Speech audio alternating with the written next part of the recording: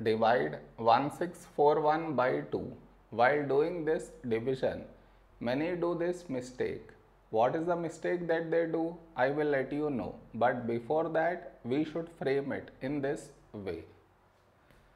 1641 here and 2 here. This is your step 1. Next. Here we have 1 and here 2. 1 is smaller than 2. So we should take two numbers 16. When do we get 16 in 2 table? 2 8s 16. Now we should subtract. We get 0. After this, bring down the beside number. So 4 down. When do we get 4 in 2 table? 2 2s 4. Now we should subtract. We get 0. After this, bring down the beside number. So 1 down. After this step, the mistake happens, and the mistake is this. Here we have 1 and here 2. 1 is smaller than 2. So what many do is, they directly put dot, take 0,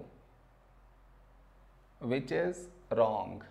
Why is it wrong? Because just now you brought this number down, and in the same step you want to put dot, take 0, which is wrong. I repeat, bring down the number and also put dot, take 0. Bring down the number and put dot, take 0. Both at the same step you should not do. Instead of that, what you should think of doing is, which number should we take here? If I take 1, we will get 2. But 2 is larger than 1. So what we should do is, we should take 0. 2 into 0, 0. Now we should subtract. We get 1. Over here, we did not bring any number down, and 1 is smaller than 2. So now we can put dot and take 0. So 10. When do we get 10 in 2 table? 2 5s 10. Now we should subtract. We get 0. Did you understand where does the mistake happens?